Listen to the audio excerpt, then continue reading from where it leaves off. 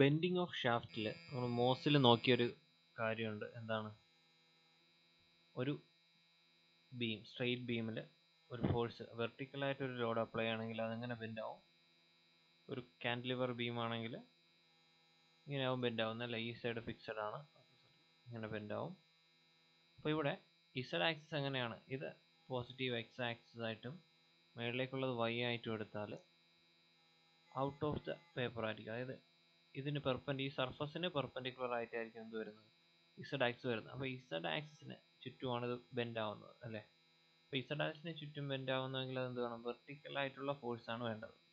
അപ്പോൾ ഈ ഒരു കേസായിരുന്നു പ്യുവർ ബെൻഡിങ്ങിൻ്റെ കേസിൽ നമ്മൾ അനലൈസ് ചെയ്തത്. അപ്പോൾ ഇതിൻ്റെ ക്രോസ് സെക്ഷണൽ വ്യൂ ആണ് ഈ വരച്ചിരിക്കുന്ന ക്രോസ് സെക്ഷൻ ആണ്. അപ്പോൾ അതിൻ്റെ ന്യൂട്രൽ ആക്സിസ് ആണ് എ എന്ന് മാർക്ക് ചെയ്തിരിക്കുന്നത്, ന്യൂട്രൽ ആക്സിസ്. ഓക്കെ, അവിടെ നിന്ന് ഒരു വൈ ഡിസ്റ്റൻസിലുള്ള എന്താണ് ഒരു സെക്ഷൻ കൺസിഡർ ചെയ്യുന്നു. ഈ ഒരു സെക്ഷൻ അതിൻ്റെ എന്ത് കാണണം? മൊമെന്റ് സ്ട്രെസ് കാണണം. നമ്മൾ യൂസ് ചെയ്യുന്ന ബെൻഡിങ് ഇക്വേഷൻ ആണ്.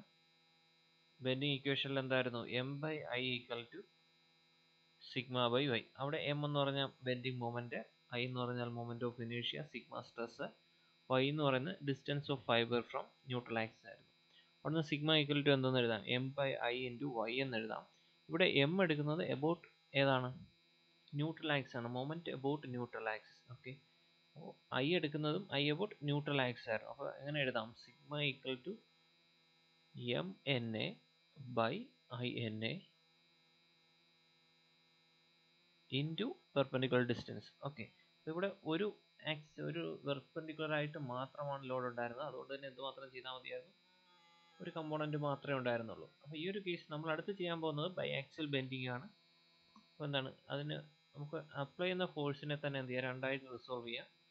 ഇവിടെ ഫോഴ്സ് ഒരു എന്താണ് വെർട്ടിക്കലുമായിട്ടൊരു ആംഗിൾ തീറ്റയിലാണ്. അപ്പോൾ എന്ത് ചെയ്യുക? ഒരു കമ്പോണൻ്റ് എന്ന് പറയുന്നത് F cos θ എന്ന് എഴുതാം.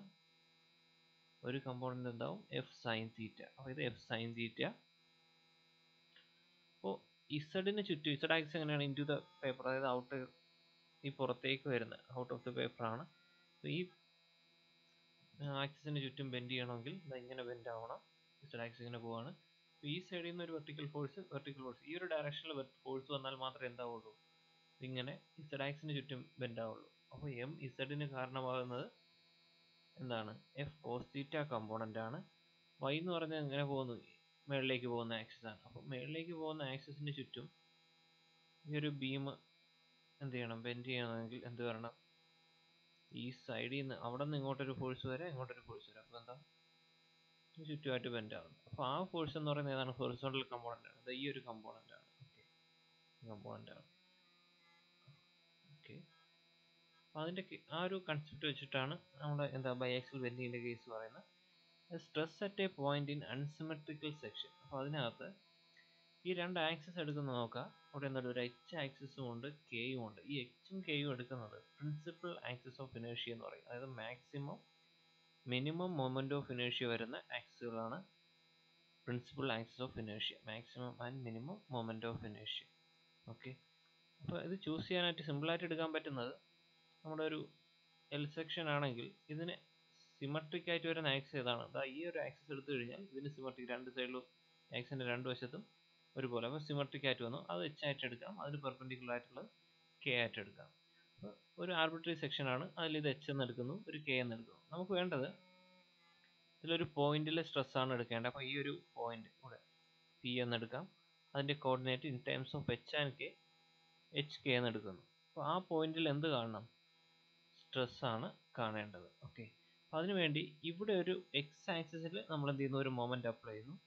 ഈ മൊമെന്റിനെ രണ്ടായിട്ട് റിസോൾവ് ചെയ്യാം. ഇവിടെ ആംഗിൾ ആൽഫ ആയതുകൊണ്ട് എം കെ എന്ന് പറയുന്നത് എന്താവും? M cos alpha. അതുപോലെ M cos alpha = M K. M H എന്താവും? അതായത് എം എന്ത് ചെയ്യുന്നു?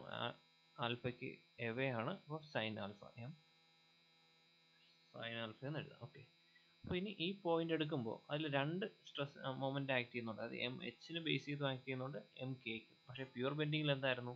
എബൌട്ട് ന്യൂട്രൽ ആക്സിസ് മാത്രമേ ഉള്ളായിരുന്നു. അതുകൊണ്ട് തന്നെ ഇവിടെ എന്ത് ചെയ്യണം? ആദ്യം stress due to M H ചെയ്യുക. എം എച്ച് കാരണം അവിടെയുള്ള സ്ട്രെസ് നമുക്ക് സിഗ്മ എച്ച് എന്ന് എടുക്കാം. ഈക്വൽ ടു എന്ത് വരും? M H by I H, moment of ഇനേഷ്യ about H axis ആണ്, ഇൻറ്റു പെർപെൻഡിക്കുലർ ഡിസ്റ്റൻസ് എച്ച്, ഈ ആക്സിസ് വരെയുള്ള പെർപെൻഡിക്കുലർ ഡിസ്റ്റൻസ് എന്താവും? ഈ ഡിസ്റ്റൻസ് ആണ്. അതിൻ്റെ കോർഡിനേറ്റ് എച്ചും കെ ആണ്, കെക്ക് പാരലായിട്ടുള്ള ഡിസ്റ്റൻസ് കെ ആണ്. അപ്പോൾ M H by I H into K, ആ സ്ട്രെസ്സായി. ഇനി അടുത്ത ഏതാണുള്ളത്? Stress due to M K. അപ്പോൾ M K കാരണമുള്ളത് stress due to M K sigma K എന്ന് കൊടുക്കാം, equal to M K moment about K axis by I K into H, perpendicular distance. അതിൽ perpendicular distance എവിടെയാണ്? K ആക്സിസിൽ നിന്നുള്ള ഈ distance, അത് H. Okay അല്ലേ? എച്ചിന് പാരലായിട്ടുള്ള ഡിസ്റ്റൻസ് ആണ്. അപ്പോൾ ടോട്ടൽ സ്ട്രെസ് എന്ന് പറയുന്നത് രണ്ടും കൂടെ ആഡ് ചെയ്താൽ മതി. Sigma equal to M H by I H K plus M K by I K H. Okay, ഇതാണ് സ്ട്രെസ്സിൻ്റെ ഇക്വേഷൻ ആയിട്ട് വരുന്നത്. ഇനി അടുത്ത ന്യൂട്രൽ ആക്സിസ് എന്ന് പറഞ്ഞാൽ അവിടെ എന്തില്ല? സ്ട്രെസ് സീറോ ആവുന്നു അല്ലെ? സ്ട്രെസ് ഇല്ലാത്തൊരു കേസാണ് ന്യൂട്രൽ ആക്സിസ് എന്ന് പറയുന്നത്. അപ്പോൾ ന്യൂട്രൽ ആക്സിസിൻ്റെ ഇക്വേഷൻ ഒരു ആംഗിൾ കണ്ടുപിടിക്കാനായിട്ട് നമ്മൾ യൂസ് ചെയ്യുന്ന ആ ഒരു പ്രോപ്പർട്ടിയാണ്. ന്യൂട്രൽ ആക്സിൽ എന്തില്ല? സ്ട്രെസ് സീറോ ആണെന്നുള്ള കൺസെപ്റ്റാണ് എടുക്കുന്നത്. ഇവിടെ സിഗ്മയുടെ ഇക്വേഷൻ എന്ത് കിട്ടി? M H by I H into K plus M K by I K into H. Okay, അപ്പോൾ ന്യൂട്രൽ ആക്സിന് ഇത് സീറോ എന്ന് കൊടുത്തു കഴിഞ്ഞാൽ നമുക്ക് എങ്ങനെ എഴുതാം? M H by I H into K equal to minus M K by I K into H. അത് sigma equal to zero കൊടുക്കുക, ഒന്നിന് ഈക്വൽസ് അതിൻ്റെ അപ്പുറത്തേക്ക് കൊടുക്കുക, ഒരു മൈനസ് വരും. അപ്പോൾ നമ്മുടെ സാധാരണ ഒരു എക്സ് വൈ കോർഡിനേറ്റ് സിസ്റ്റത്തിൽ ഒരു ലൈനിൻ്റെ ഈ ഒരു ആംഗിൾ കണ്ടുപിടിക്കുന്നത് എങ്ങനെയാണ്? അതിലൊരു പോയിന്റ് എടുക്കുക, ഒരു എക്സ് വൈ എന്ന് പറയുന്ന പോയിന്റ് എടുക്കുന്നു. അപ്പോൾ ഈ ലൈൻ എന്തത് വൈ ആവും, ഇത് എക്സ് ആവും. ഈ ആംഗിൾ എങ്ങനെ എടുക്കാൻ? Tan theta equal to Y by X എടുത്താൽ മതി. അപ്പോൾ ഈ നമുക്ക് ഇവിടെ ഉള്ളത് ഈ കണ്ടീഷൻ എന്താണ്? ന്യൂട്രൽ ആക്സിസിൻ്റെ കണ്ടീഷനാണ്. ന്യൂട്രൽ ആക്സിസിലാണ് ഈ ഒരു കണ്ടീഷൻ സാറ്റിസ്ഫൈ ചെയ്യുന്നത്. അപ്പോൾ ഇത് എച്ച് കെയിലുള്ള കോർഡിനേറ്റ് ആയതുകൊണ്ട് തന്നെ ഒരു പോയിന്റിൽ, അതായത് ഒരു ലൈനിലെ ഒരു പോയിന്റാണ് കിട്ടിയിരുന്നത് എച്ചും കെയും. അവിടെ നിന്ന് ആംഗിൾ ബീറ്റ എടുത്ത് എന്ത് കിട്ടും? H by K by H എടുത്തു കഴിഞ്ഞാൽ എന്ത് കിട്ടും? Tan beta equal to K by H. അപ്പോൾ അവിടെ നിന്ന് നമുക്ക് ആംഗിൾ കണ്ടുപിടിക്കാം. ഓക്കെ, ഈ സെയിം പ്രിൻസിപ്പിൾ തന്നെയാണ് ഇവിടെ യൂസ് ചെയ്യുന്നത്. ഇവിടെ നിന്ന് കെ ബൈ എച്ചിന് ഒരു ഇക്വേഷൻ എഴുതിയാൽ K by H equal to minus M K by I K into I H by M H. Okay, അപ്പോൾ ഈ ഇക്വേഷൻ കൊടുത്തു കഴിഞ്ഞാൽ ഇതെന്തിന് ഈക്വൽ ആവും? Equal to tan beta. Tan beta അവിടെ നിന്ന് ടാൻ ഇൻവേഴ്സ് എടുത്തു കഴിഞ്ഞാൽ ന്യൂട്രൽ ആക്സിസ് ഏത് പൊസിഷനിലാണെന്ന് കിട്ടും. Okay, thank you.